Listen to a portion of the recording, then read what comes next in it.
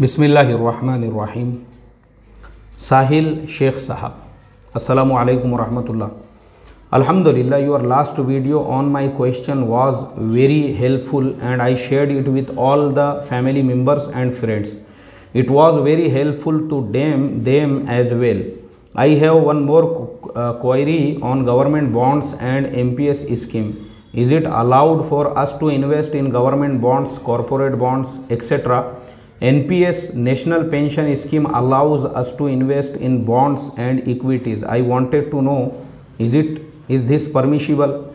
I am giving below few links that can be helpful in reviewing them. Refer the scheme A, equity, corporate bonds, government bonds.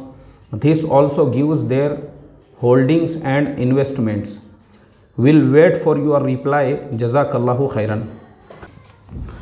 So brother Sahil Sheikh, you are asking about government bonds, NPS scheme and corporate bonds. So there is government bonds and corporate bonds are committing with us when we are investing in this. So they are committing us, they will be refund us 10% of amount of interest. So it is not allowed for us, but NPS scheme, National Pension Scheme, Pension Scheme, investing our money in PSU, public sector undertaking in government of India.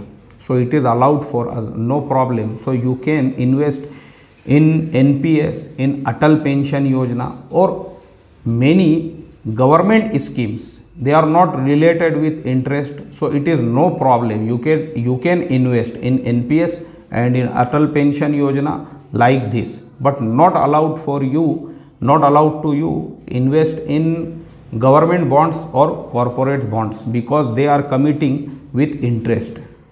And I hope you understood well, inshallah. Assalamu alaikum wa rahmatullahi wa barakatuh.